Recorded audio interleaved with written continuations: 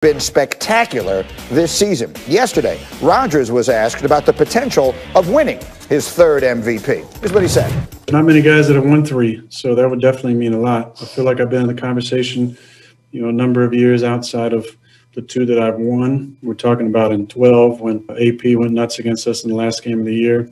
I had a pretty good year that year. Obviously, in 16, we made our run and led the league in passing touchdowns. Didn't really get a sniff for some reason that year, but, I definitely felt like I was in the conversation. It's nice to be back in the conversation. I'm so happy that we played that sound. This was my request today, Dominique, because you and I love psychoanalyzing people. And I thought that was a fascinating insight into how you get to be Aaron Rodgers. So many players will say, oh, I don't care about that. It doesn't mean anything to me. I just want to win. There he is saying, yeah, I got left out of this conversation a few years ago when I deserved it, and I want the damn trophy this year. I love that he said that. Yeah, Aaron Rodgers is the best because we don't need to psychoanalyze him. He comes out and tells us exactly how he feels. After they drafted Jordan Love, all those things come up, and Aaron Rodgers is completely forthright with the way he feels. And I respect it. And I think that it's probably hard psychologically to be considered maybe the most talented, maybe the best quarterback of all time for much of your career. And then you have a couple rough seasons, and this guy named Patrick Mahomes moseys on into the league. And it seems like we all forgot how good Aaron Rodgers was. And we talk about Patrick Mahomes like he's the greatest of all times after just a couple years. So I can understand Aaron Rodgers thinking, I put in all this work year after year after year. I'm not going to be shy about it. I want the MVP. Yeah, I love it. Louis, Riddick, what do you think? When you hear Aaron Rodgers saying things like that, what thoughts go through your mind?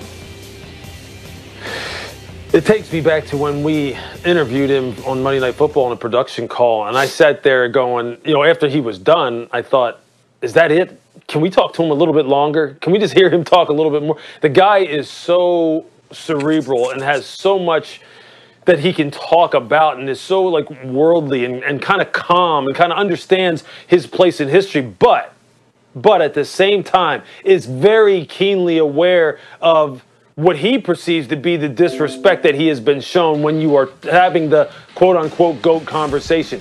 He knows he's pretty darn good. He knows he's doing things up there within that offense that if he had some of the weapons that maybe some of the other wide receivers have had, like right now, really, really good wide receivers back in his day.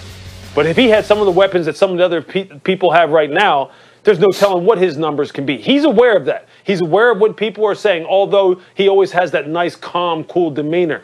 This is a guy who's supremely motivated by the disrespect. And at any point in time, or rather at all points in time, more than happy to shove it right down your throat as far as that disrespect that he feels as though he's getting.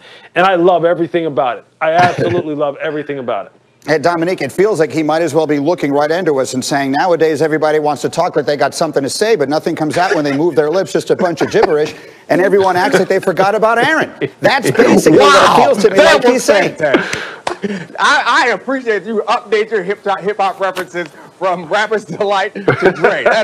That is damn impressive. Aaron Rodgers owed you some respect for the rapping that you just did on this program. And I cleaned it up in an appropriate way as well. Super quickly, if you had to vote right now, Dominique, who gets it?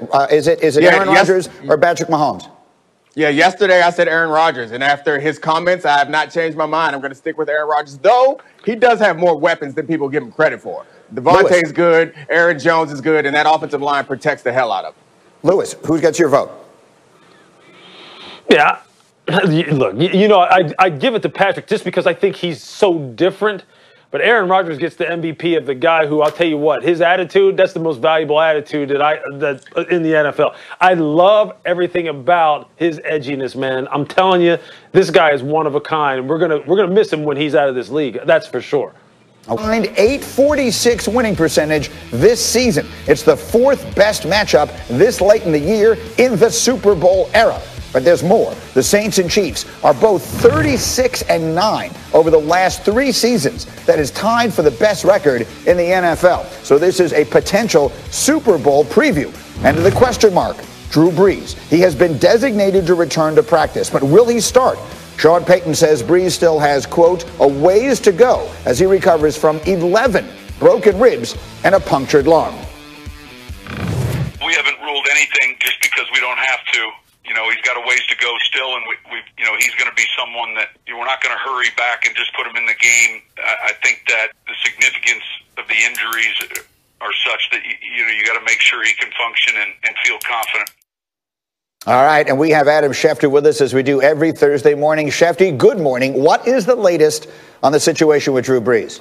Well, good morning, Green. I think Sean Payton, the Saints head coach, said an awful lot there. The fact that he said that Drew Brees has a long ways to go, that he's not quite healthy yet, tells you that Taysom Hill is on track to start Sunday against the Kansas City Chiefs. The Saints did not want to bring back Brees until he's close to or at 100%. They did not want to bring him back until he's got close to full range of motion. Clearly, listening to Sean Payton there, it doesn't sound like he's close to 100% at this time, and it doesn't sound like he's got full range of motion. And if he doesn't have those two things, then it's going to be hard for them to put him into a spot where they believe he's compromised. And Taysom Hill has played pretty well. Did lose Sunday at Philadelphia, but before then had won 3 straight games. And so it sounds like it's tracking to be Taysom Hill versus Patrick Mahomes in this great late season matchup. Okay, so let me keep Schefter with us as well as we bring in the rest of our crew this morning and say hello to Dominique Foxworth and Louis Riddick, who are here. And let's just start at the very top, and then I want to work my way through some of the other decisions. But, Louis, is it as simple as this? If the doctors clear Drew Brees, do you have any question about putting him back on the field?